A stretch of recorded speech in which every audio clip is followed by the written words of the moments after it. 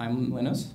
I am one of the co-founders of Flatter, and Flatter is a social micropayment service, meaning this small button you see. You put it on your web page, your blog, whatever. You combine what you do with your fans. They click the button, and you get money.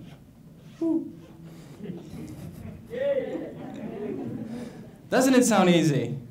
Yeah. Now you can leave. No.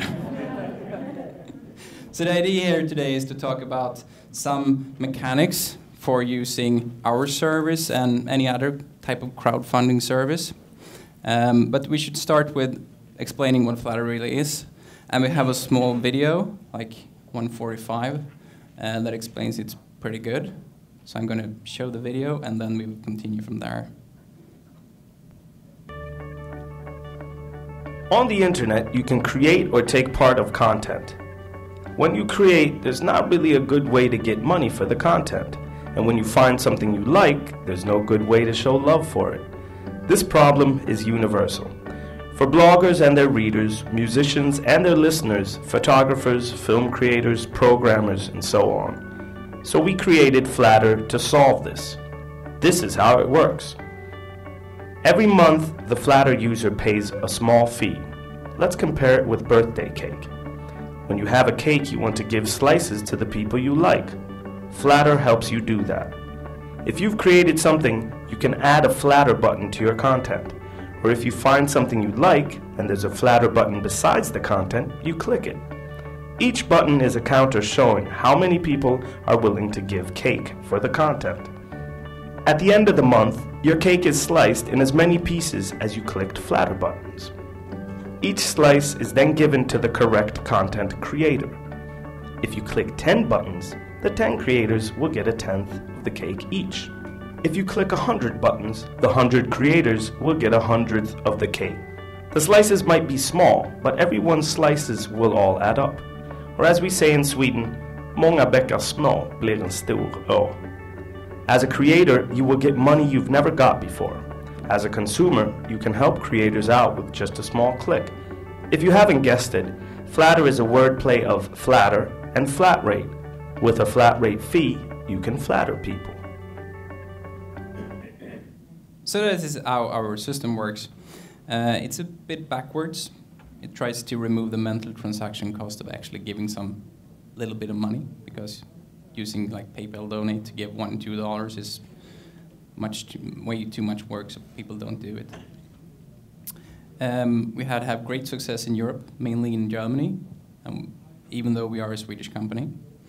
And we are not here just to talk about this tonight. We are actually, as Sloan mentioned yesterday, the entire conference is Flatterable.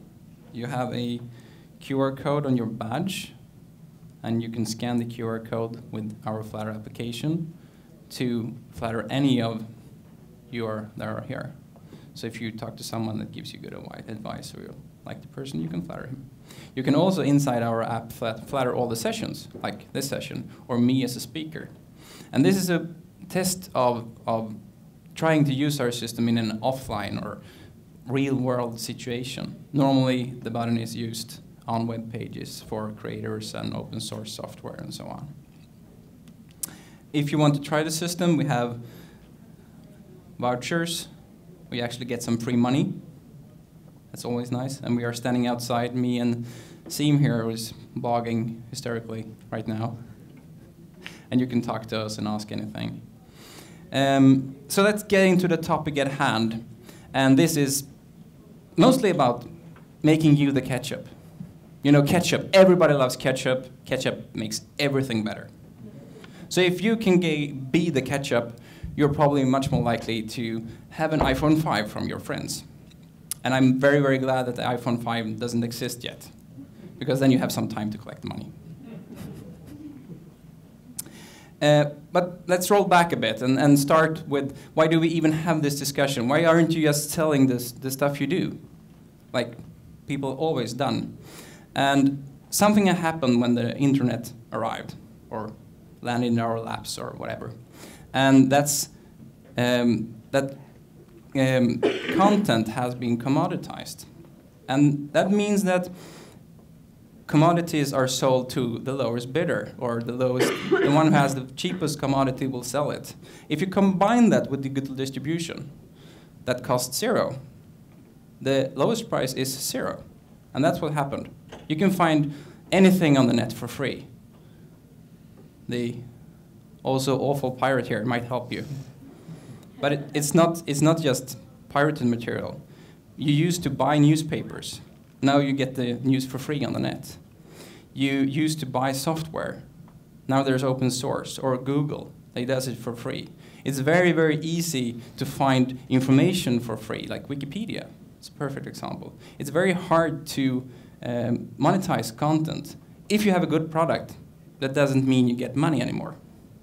Sure, you need to have a good product to do anything and get any money, but it doesn't mean that you can sell it. And that's something that has changed. So what could we do instead? If we can't force people to pay, we can't have a fixed price, because then people will go for the free stuff. And that doesn't mean that they aren't willing to pay, but if you have like dirt, expensive and free, like most people think is that's the two cases, people will go for free. And if you have no system for paying if you want to pay, then people can't pay even if they want to. So that's their pay what you want system that's been used in many cases. So if we can't force people to pay and we can't have a fixed price, then we have to ask people to pay and let them pay whatever they want. And assume that any payment is better than none. And of course, any payment is better than none. And this might sound a bit like revolutionary or something, but absolutely not.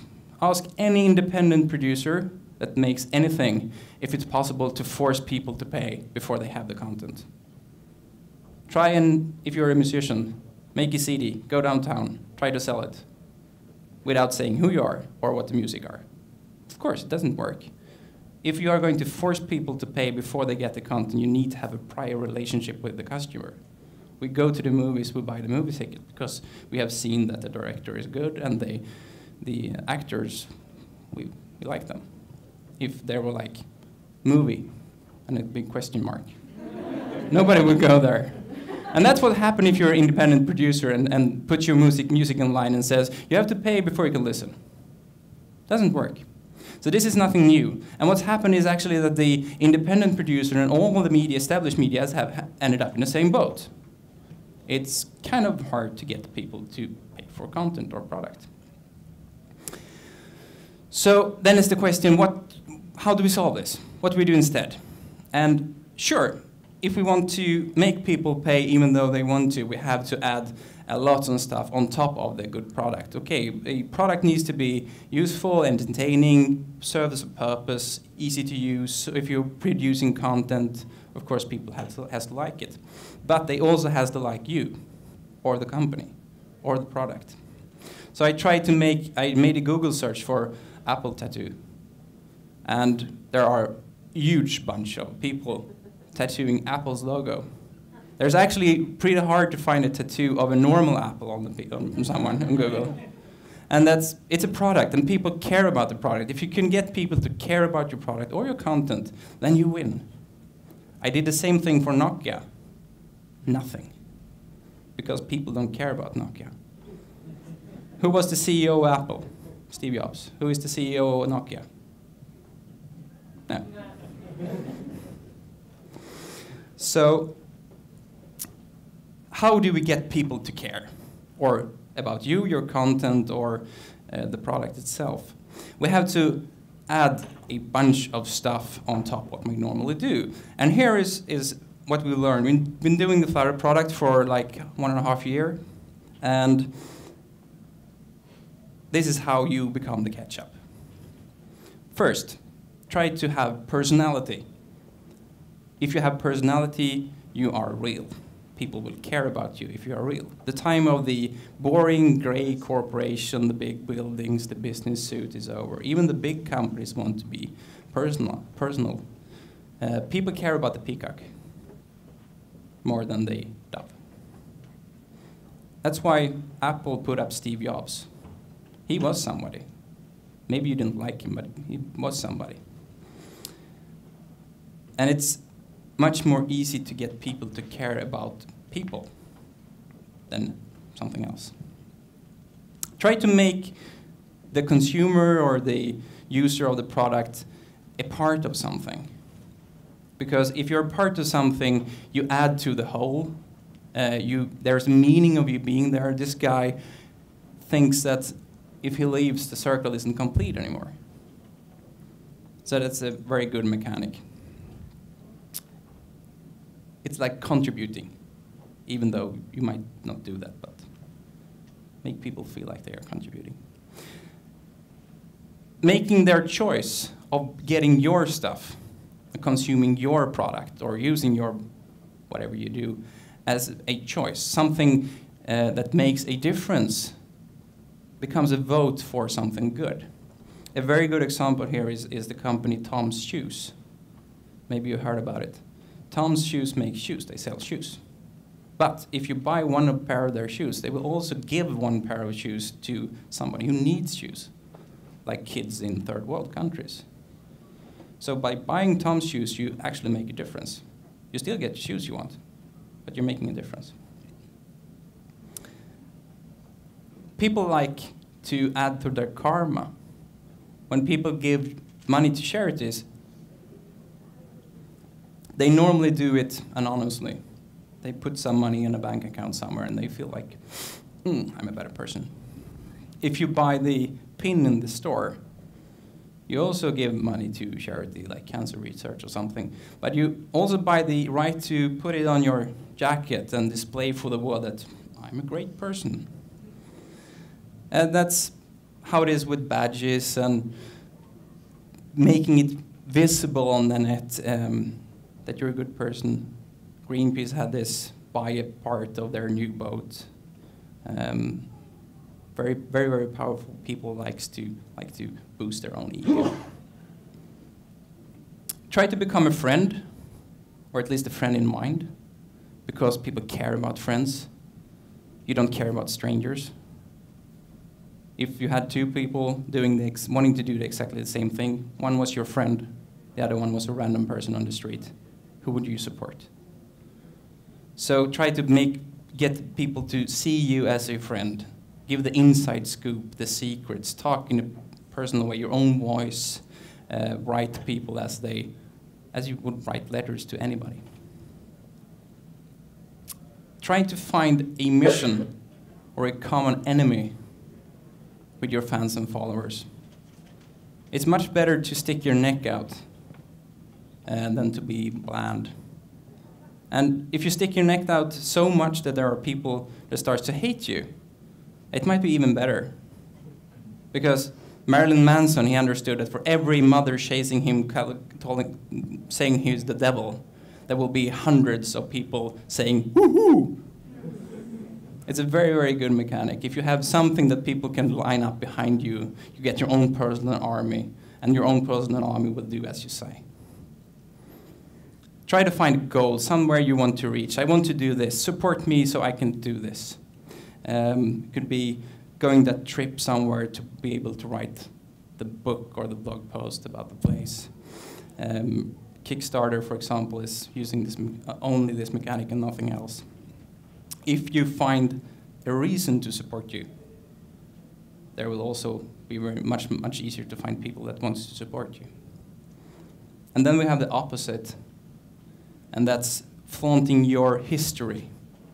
Wikipedia doesn't say, support us, we want to change the world. They say, support us, we have changed the world for 10 years. We need to continue this. By looking at their history, you believe that they will continue. It earns them trust. You can use the same mechanic. If you've been blogging for 5 years, show that you have been blogging for 5 years. If people support you, they probably believe that you will continue to blog instead of buying booze and fancy car or something.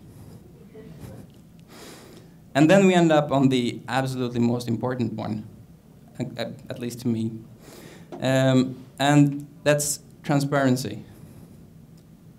If you can show who you are, why you do it, how much money you have got, what you've spent with the money, why, you all want the money and what to do with them. The more you are willing to say, the more people will trust you, because what you're saying is the truth. The truth is always good. The example here would be, do you trust a charity organization that has closed books and just say, we are doing good stuff? Or would you trust the charity organization who has open books, displaying everything they do? Of course you will trust the second one more. So then the question, does this really work? Sounds logical? Yeah, sure. Can we use it? Yes, you can. Here are some examples when it has worked. So the first one is the Humble Indie Bundle. They have done 3 of these, and it's a collection of 5 independent games from independent game studios. That means game studios nobody had heard about, no prior trust relationship. They sell it for 1 week, and it's a pay what you want system. You have to pay something, but it can be 10 cents. And as you can see, it's been working pretty well. And most of these game producers have earned more money on this system than they have done selling their games any other way. So this can show that the pay what you want system can beat a paywall any day. You just need to do something that people cares about and something people wants to support. The next example is Diaspora. If you haven't heard about it, it was some guys that thought that Facebook is there's too much issues with Facebook. There are privacy issues. You don't own the content you put on Facebook. Facebook owns it. They control our entire lives and know what we do. We want to do an open alternative to Facebook. So they pledged money on Kickstarter. And they said, we need $10,000 to get this project done. And they got more than $200,000. And it doesn't only show that people want to support stuff they find important. It also shows that people are willing to do almost anything to support something they want to be a part of. Like the last people who gave money, did they really think that their money would make a difference? They needed 10,000. They all have got almost 200,000. Let's give some more.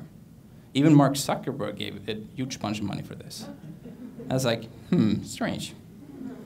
And it means that if you find something that people signs off to, they are willing to do almost anything to make it happen. Third example is our own system. When we started Flutter, we were thinking like, okay, we have mainly two types of people who are using the system. Either they are the one who wants to get money or the ones who wants to give money. It should be easy to find the people who wants to get money. We will get huge amounts of people who want to get money and no people who wants to give money. Not true. Not at all. It's very easy to find people who wants to give money. The hard part is convincing the people they want to give money to that there actually are people willing to pay for their content.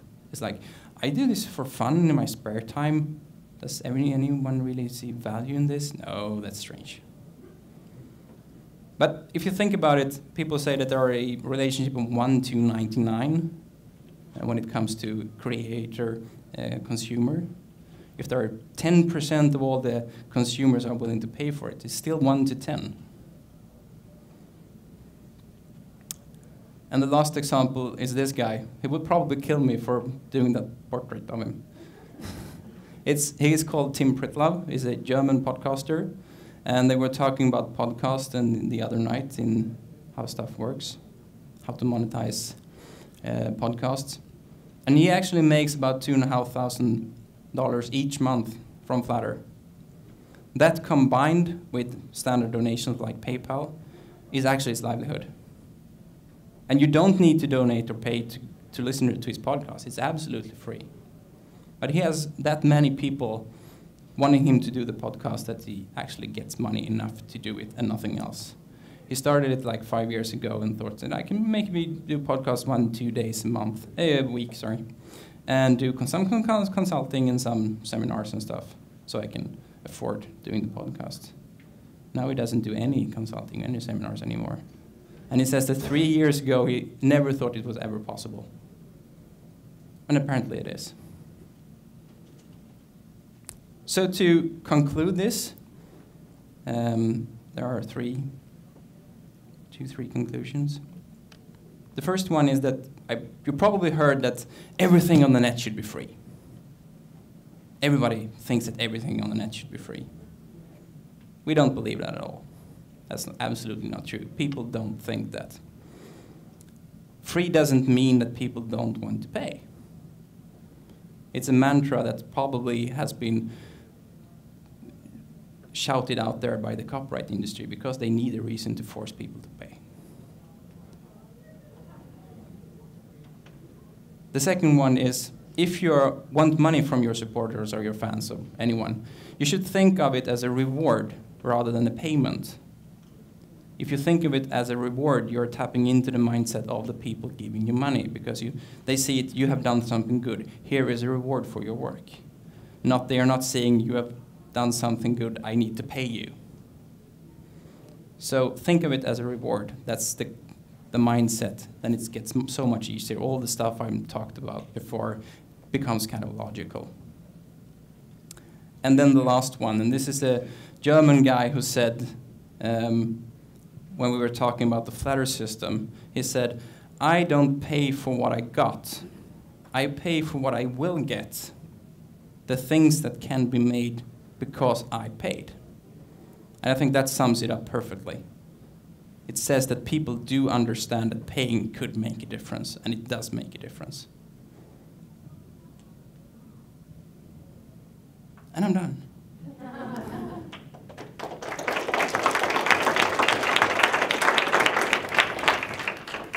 It's a question mark, so I guess it means that you can ask me questions. Any questions? When you first started from Sweden, Yep. how long did it take for Germany to pass what you get from Sweden, or was it worldwide? So it all started at the same level, and Germany just for some reason became the highest out of all of them. Yeah, you could use you have been able to use the service worldwide from day one, and Germany popped up as the main country directly. Not. So you didn't do any local country advertising or anything. No, You no. put it on the web. Yeah. And for some reason, Germany, you have to maybe try to hire someone or try to do your own investigation to see why the people of Germany have this, about their character or. It's probably a combination of factors. We had some early press about it. There's a very visible discussion in Germany on how to fund journalism and newspapers because they have been forced to lay off 2/3 of their staff, and then the newspapers and the media outlets has used their own communication channel to discuss this problem, and then Flutter has come up as one of the many solutions or thinkable solutions to this kind of problem. Maybe Germans are kinder. I don't know. I don't think so. Yeah, so one theory is also there was a conference where Peterson, our other co-founder, kind of launched it, and it had a bunch of bloggers who then went back with the media discussing it, adopting it, and because it was got good adoption in one community, which then allowed it to flow over to other overlapping communities. So we got the good initial crowd to adopt it, and then it started to grow. The question, of course, is how do we replicate that in the US? What's the first niche? And in Germany, is there a specific category that's better representing some of the other ones, and what people are offering? As all new internet technology, it's people who do technical stuff. Yeah, so it's very easy to integrate the button into a blog system like WordPress. It's just a plugin. And if you blog or talk about technical stuff, a new technical solution is always something people also want to try. So that's of course one area. But all areas where people have an urge to support, like politics, where people have not extreme but opinions about stuff. Open source software. We have huge success with open source software because that's an area where people really think open source software is very important, and it's very, very hard to pay for it or support it. Can you show us step by step how you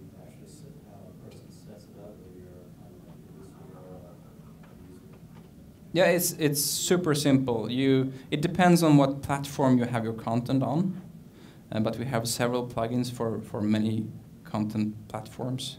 You sign up, then you download the plugin that's most suitable, or you follow the guide that's most suitable for where you have your content. I'm not really sure it's useful to show everybody because the use cases are rather different depending on where you have your stuff. But we can show you if you want to know after. I think you were first, maybe? How does Flatter generate revenue? We take a cut of what people pay. So we take 10%. Normally we take 10% if you don't have a charity account. And that's when you receive money. So you don't pay anything if you don't receive any money. Yeah, that was my initial question, but I want to ride on that. In the United States, you would be considered a startup company. Yep, we are. Did you solicit venture capital to Yep. start your company up? We have VC capital from London. So tapping into it, or you need more money, or how is it going? Because you look pretty set up right now. Yeah, we are. It's very good right now. Yes? What for a user? I mean, a person who wants to donate or give money. What is their setup process like? Like how? I'm just curious. Like how high is the bar of entry for a person to set it up for them to use the system for their first time as a giver? Yeah, as we have like turned the system, it's a kind of backwards system, like you said in the video. You first decide how much you're willing to spend, and then you spend it to get the mental transaction cost of actually spending money down to as little as possible, like clicking a Facebook like button. Signing up that's where the hurdle is. The first step is, of course, getting people to understand this cake analogy thing. And the second one is that you need to fund your account. You pick up your credit card, you use your PayPal account or something, and then you put some money into the system. It's like topping up a bus card, or I'm not sure if you have these systems in the US, but so it's fairly easy, of course, but that's where the hurdle is. When that's done, it's just one click. And then how much goes each time you click it? It depends. So you set up the monthly amount from €2 and up, and then we divide that exactly in equal pieces for every button you have clicked. So you can, if you have clicked like 25 buttons and you think your €2 is too little, you can just higher the amount that month. Have you already, or have you thought of partnering with other websites that allow people to upload user-created content, like, I don't know, YouTube or? Yeah, we are discussing partnership with lots of places. We have some partnerships also that has integrated the system into their settings and so on. You can use it easily with SoundCloud, for example. Once again, what's the incentive for someone to use this system if they want? You said it looked like your incentive, your pitch is that here's your chance to give money to the things that you like. Yep. Say I use a service like called Reptel. I know the service that when I use Reptel, I can make long distance phone calls to wherever. That's what they give it back to me. I use my credit card, I top it up for $10 or whatever, €10. Yep. How do you get somebody to use Flatter to say, okay, I'm swiping my credit card for $10. Now what am I getting back out of that service? What's the service pitch? Yeah, from our side, you don't get anything. So we can't offer anything except the ability to support the creators you like. So if you support the blogger or Tim, for example, or some kind of musician, you know that if I support this, it will mean I will get more music, or I will get more blog posts, or the fans of Tim, for example. Of course, he's saying that my livelihood is you supporting me. If you don't support me anymore, I need to stop doing this. So it's not a service. It's what was the analogy that you said? Giving blood. It's like giving blood. So it's only a certain segment of the human population that will actually go out, get online, and donate blood. So I see this can't be spread across all because it's not like a service thing, like giving me long distance calls. But not everybody wants to do long distance calls either. True. I have no reason to do long distance calls. But everybody has something they care about. So if I want you to give you 5 minutes to write down 3 things on the net you have seen, that you know about, that you want to support, you will probably have no problem whatsoever doing it. So the goal is for this service to be universal, meaning that anybody can support anything with it. That's why we're doing it here offline with the sessions, showing that this might in the future even be possible to do with your favorite cafe or your favorite exhibition. Just sort of follow up with what you're talking about. I might be interested in a lot of things, and I might be wanting to support people, causes, or whatever the thing is. But if they're not using your service, I can't do that. So how are you getting more content providers or service providers or whatever they are to use your service so that other consumers can support? Yeah, we do like this.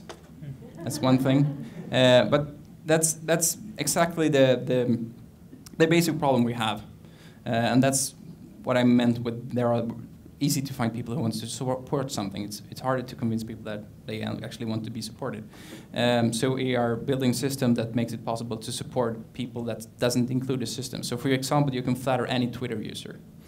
Soon it will be possible to flatter any GitHub repository or any Facebook user, any email address. So we are trying to get around those problems. I think there was a hand like, no? There's hands everywhere. I think. Is there? You said that soon you're going to be able to link it to Facebook. How soon do you think it'll be before people can link it to like a business or a nonprofit or a personal Facebook page or website? Probably not long at all. This is what we are doing is not rocket science, except this part, because it hasn't been done before. So it's a lot of testing. For example, is it possible to link a Facebook page to a certain account? I'm not sure. We have to check that. But it shouldn't be very long. Yes? When you say you can flatter any Twitter user, I mean, is that just a reputational thing, or then are you allowed to sort of, hey, Twitter user, somebody flattered you, sign up for our service, and you can collect? Is that what it is? Exactly. So you're saying I want to flatter this Twitter user. When they sign up, you automatically flatter them. If there's a donor or giver, do you stay anonymous? If you want to. Yeah, because I know a lot of people want to support somebody, Yep. but they don't want that person to feel that they're Yep. So that's totally up to you. We don't say any numbers. We don't give out who you are if you don't explicitly say that you want it to be. Charity. How does that aspect work? Charity. Oh, any charity can sign up and for the service and put a button on the web if they want to. We have. You don't take any charity? It depends on the. It actually depends on the type of charity. Yeah. Here in the U.S., I know that kind of everything is charities. It doesn't work like that in Sweden, so yeah.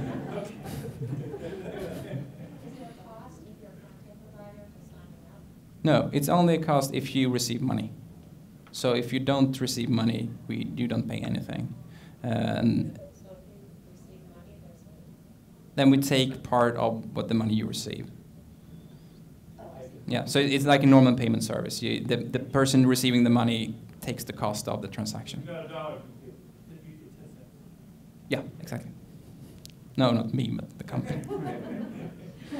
There was a hand back there first. Tax-wise, the money that you're receiving, you by 1099s, or what is it that is income?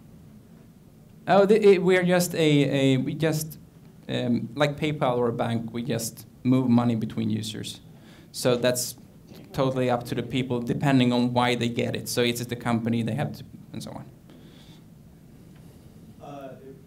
If you were receiving payments, would you get a report from Flatter that would allow you to identify users that have gone over a certain level so that you could kind of offer perks or different levels of perks the way that Kickstarter funds are set up? At the moment, no. But we are discussing those kind of mechanics, and we are probably going to implement some of them. We don't want to create a paywall system because we think this is the alternative to a paywall system, but some kind of feedback loop where it's possible to maybe treat the people supporting it at least a little bit. I One more. know